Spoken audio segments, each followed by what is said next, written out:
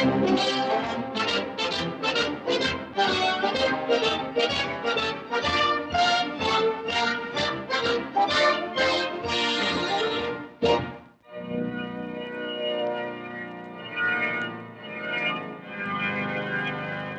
from the beginning, Christchurch was intended to be a cathedral city. For the 19th century, Canterbury pilgrims were such men as knew they could not live by bread alone.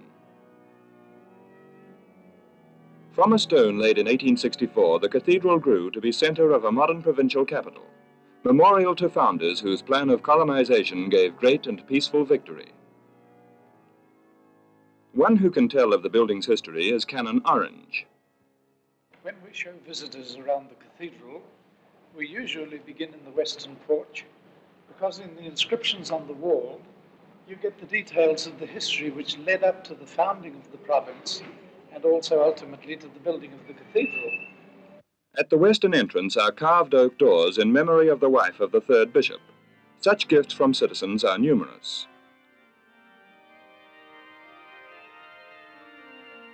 The nave is small by English standards, but impressive. Captain Owen Stanley, RN, on duty in Akaroa in 1840, has a memorial font. On the north wall are stone tablets, names famous in Canterbury. Dean Martin Sullivan shows these to some young friends and expounds details of the Selwyn Memorial pulpit. Now this first panel will interest you, your Ruahi Rangi Tonga. Yes. Well now there's Bishop Selwyn preaching to the Maori people. And you never know. One of them might be an ancestor of yours in that group. Yes. Now over here, Paul Harper. Here's Bishop Harper, your great-great-grandfather and the first Bishop of Christchurch, arriving at Lyttelton with his wife and family and being welcomed by Bishop Selwyn. That was 100 years ago this coming Christmas. So that's a very important moment and one that will especially interest you. The chapel of St. Michael and St. George commemorates the fallen of the whole British Commonwealth in 2 world wars. 100 years after the arrival of the first of his predecessors, the present Bishop of Christchurch is the Right Reverend A.K. Warren. In a few weeks, Christchurch will be celebrating the centenary of the arrival of its first bishop, Henry John Chitty Harper. It was his vision which conceived this cathedral and inspired our forefathers thus to mark the heart of the city with the sign of the cross. They thought that nothing was too good to go into this shrine which they built to the glory of God. Ever since its opening 75 years ago, this cathedral has striven to honor Bishop Harper's wish, to quote his own words, that it should be open to all worshippers without distinction, on national occasions, on civic occasions, on sorrowful occasions, on joyful occasions. It has welcomed the citizens of Christchurch to worship.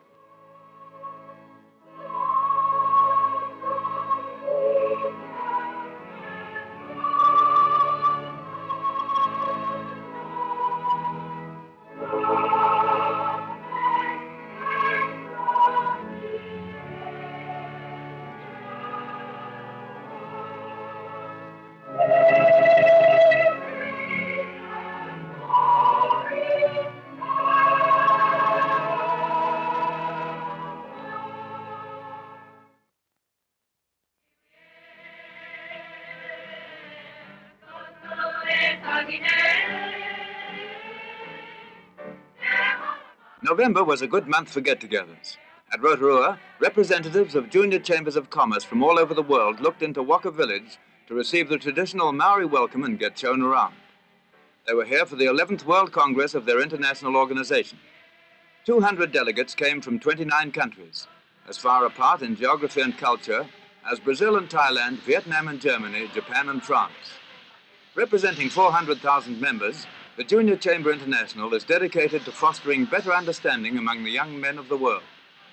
New Zealanders, by acting host to them in this troubled year, are helping to encourage the climate of friendly cooperation from which a more settled world may emerge.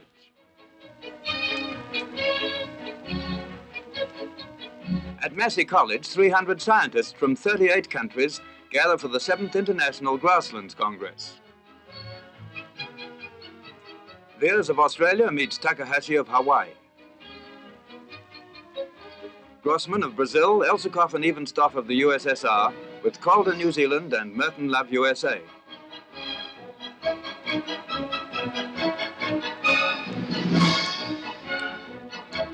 Russell, Australia, and Zwart, Dutch New Guinea.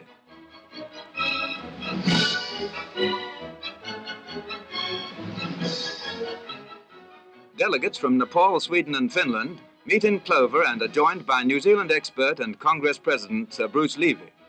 This pooling of international research will enable us to make the land yield more food for a rapidly multiplying world population. Sir Bruce speaks of improving hill pastures. And our problem now actually is to reintroduce the better species into those turfs, particularly accompanying the aerial top dressing, which is becoming general throughout the hill country. Is this plant indigenous in New Zealand? Which plant is that? No.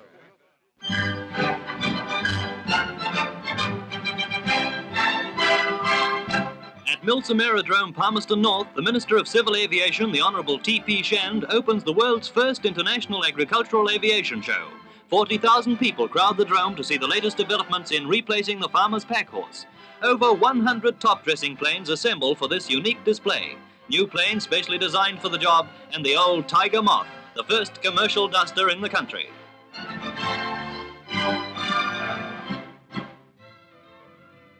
Spelling out AIA for Aviation Industry Association, these aerial cowboys give a pretty demonstration of disciplined formation flying. Eyes and cameras turn earthwards a while as Group Captain Douglas Barder arrives on the tarmac with the Chief of Air Staff, Air Vice Marshal Kay.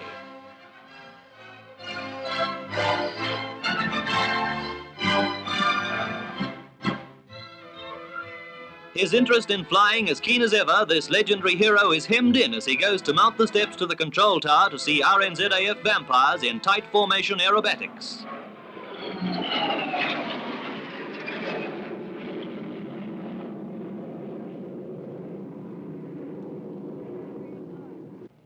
The Yanks are here too, at 0 feet in a heavyweight Globemaster.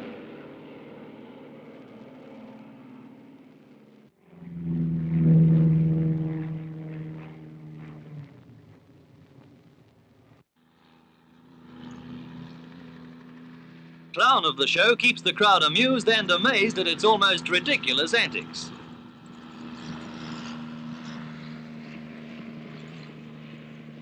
Christchurch Parachute Club members do a static line stick jump. Second from the right's a girl. Or is it? One of them is anyhow.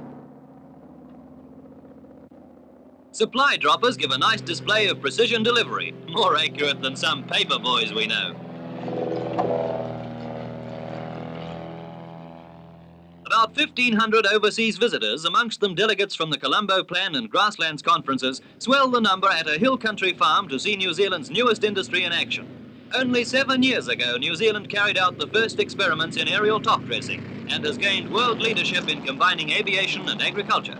Since 1949, more than 1 million tons of fertilizer have been spread on 6 million hilly acres, and over 300 aircraft are regularly engaged in building the country's prosperity.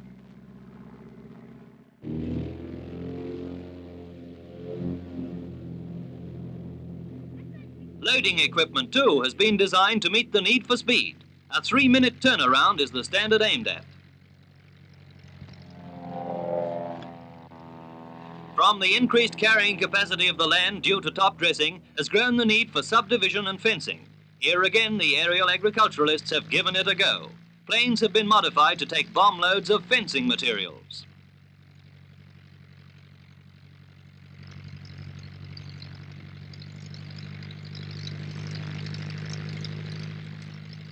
Coming in low over the selected spur, posts are accurately grouped. All they need now is portable post holes. In this type of country, one of these flying pack horses can do the work of 200 men, if you could find 200 men.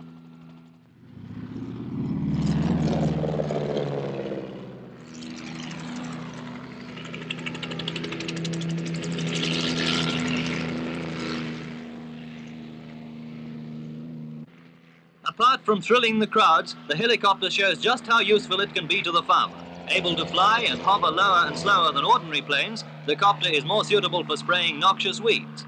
Air spraying thistles, for instance, costs just 1/5 of a ground spraying job.